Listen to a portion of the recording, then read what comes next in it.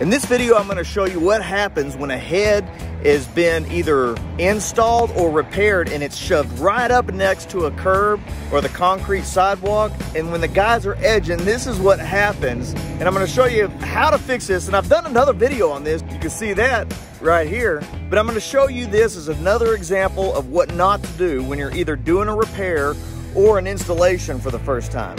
Let me show you something. So I wish I would have showed you this before I dug it up, but I dug it up and I looked at this head and I thought to myself, this is a perfect video opportunity. Now what was happening is this head was very close, almost right on this curb. You can see this curb.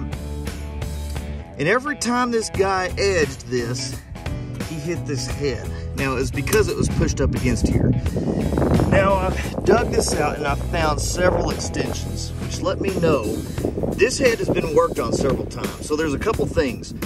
When you're first installing, if you're an installer, you're first installing, don't cram them right up next to the curb here or a sidewalk. And when your fitting is way too close, your fitting in your pipe is too close, you need to move that out. In fact, in the state of Texas, you've got to be 4 inches from any hard surface. Well, my hand is, not quite 4, but it's pretty close. So I usually put my hand here, and then my head would be outside of that. So it would look something like that. But it's gonna give you the room and it's gonna eliminate this, because what's happened is, you can see, this is cut right here.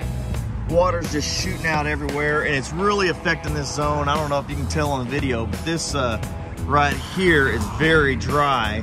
And we're losing a lot of water and pressure right here. But the other thing is, if you're gonna fix this, don't put all of this dirt back in the grass and cram it back up against this curb. Because what's gonna happen?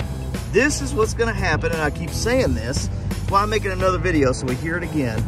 The guy edging this is gonna hit this head. It's gonna break the head, it's gonna cause a leak. We're wasting water.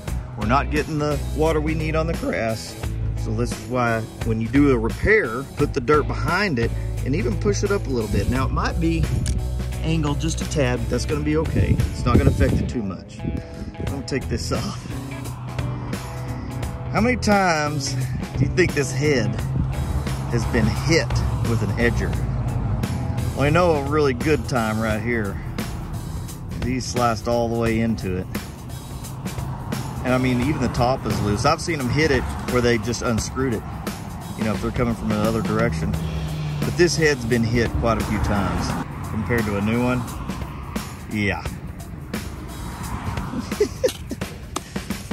So what we're gonna do, we've got a new head here, and I've got it, this riser down here, this extension, and I'd already taken it off. It's a full extension. I need to cut one off, but instead of using this old dirty one, we're gonna use this new one here.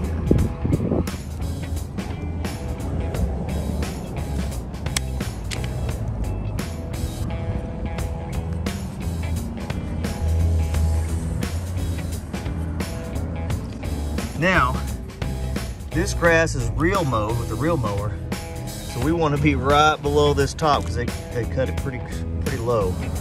So something like that. Now, when we backfill this, I'm going to make sure this head is pushed out from this curb. So all I'm doing is I'm grabbing some of my dirt and I'm smashing it behind here. I already kind of got it set, but look, I've got 3 fingers in between there, but at least the guy's not going to edge it off anymore. And it's almost straight up right there. But take your dirt, pack in around it, get it set where you want it, and then you can finish filling this in. And then of course you want to do your best job putting this all back. You've got the irrigation fixed, but you can't hardly tell that you were there. Clean this up, pack it all smooth. Then we've got our head. See how far this head is? It's actually, yeah, it's still the three fingers, and it's actually pretty straight up and down. Perfect. Now I know some people's philosophy is, I'm just gonna repair it, the guy's gonna keep hitting it, and I'm gonna keep coming back and repairing it, and this is job security.